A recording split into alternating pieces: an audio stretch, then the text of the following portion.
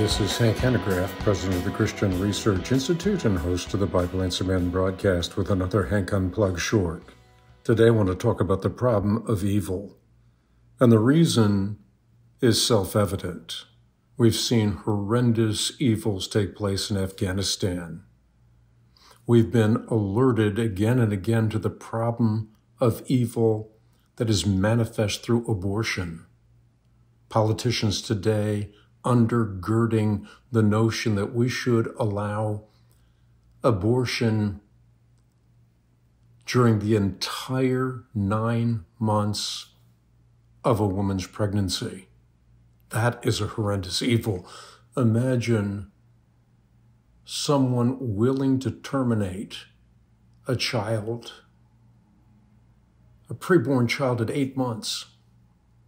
The only difference between that child in the womb and outside the womb is, of course, location. So the termination of that life is a horrendous evil. And then there are natural disasters like the hurricanes. New Orleans is a great example of people experiencing natural disaster as I speak.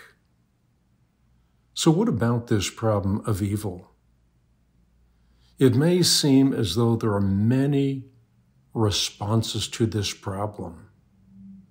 In reality, however, there are only 3 basic responses. The response given by pantheism, philosophical naturalism, and theism.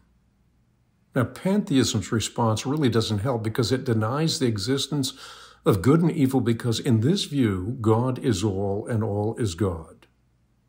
Philosophical naturalism doesn't help either, even though it is very popular in the West today. This is the worldview undergirding evolutionism, which supposes that everything is a function of random processes and thus there is no such thing as good and evil.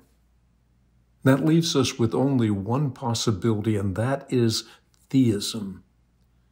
And theism alone has a relevant response to the question of evil. And I would go further to say that only Christian theism answers the problem satisfactorily. Christian theism acknowledges that God created the potential for evil because God created humans with freedom of choice. And of course, without choice, love is meaningless.